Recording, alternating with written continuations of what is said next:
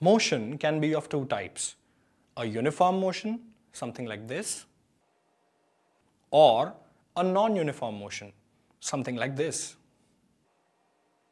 I'm sorry, we are here to learn about physics. Uniform motion is when an object travels equal distances in equal amounts of time.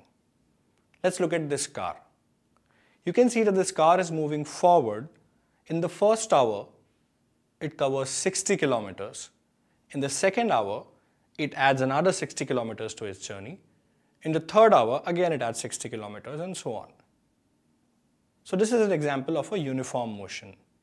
In non-uniform motion, the object covers unequal distances in equal amounts of time. Just like this car.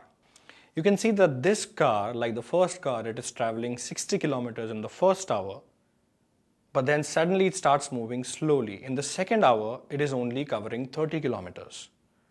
In the third hour, it starts moving faster and now it covers 90 kilometers in the third hour.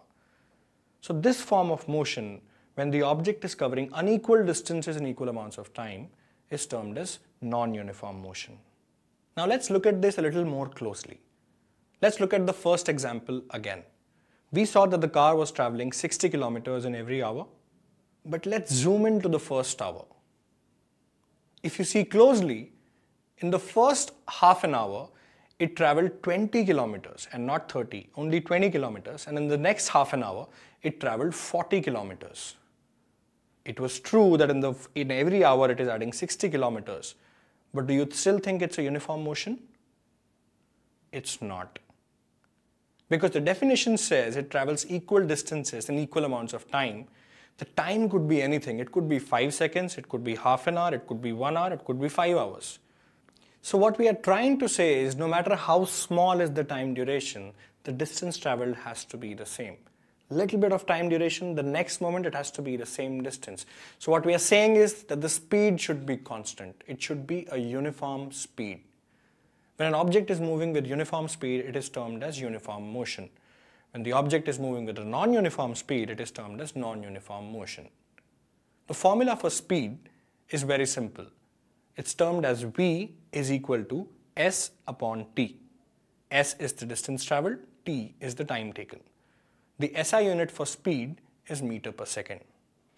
But you would observe that in the life around us, all the daily objects that we see around, mostly we deal with non-uniform speed, like your bikes, your cars. We keep varying the speeds of all these vehicles.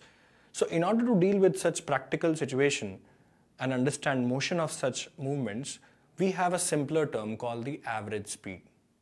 Average speed's formula is equal to the total distance traveled divided by the total time duration.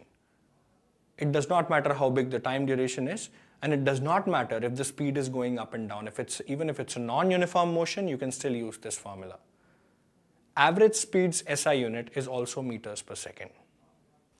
Now let's understand the concept of speed and average speed with the help of our earlier example. We saw that the car was traveling.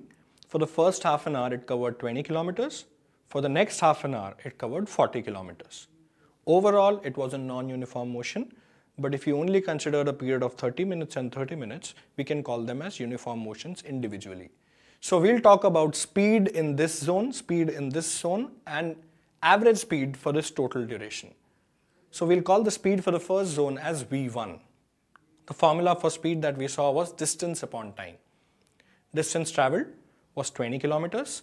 Time taken was half an hour, which is 0.5. So we get our speed for the first zone for the first 30 minutes as 40 kilometers per hour. In the next section, if we calculate the speed V2, that will be distance upon time. Distance traveled was 40 kilometers. Time taken was again 0.5. So the speed comes out to be 80 kilometers per hour. Now let's look at the average speed for this total duration. The formula for average speed was total distance traveled upon the total duration. It does not matter if the speed was changing in between. The total distance traveled was 60 kilometers. The total time taken was 1 hour, so the average speed is 60 kilometers per hour.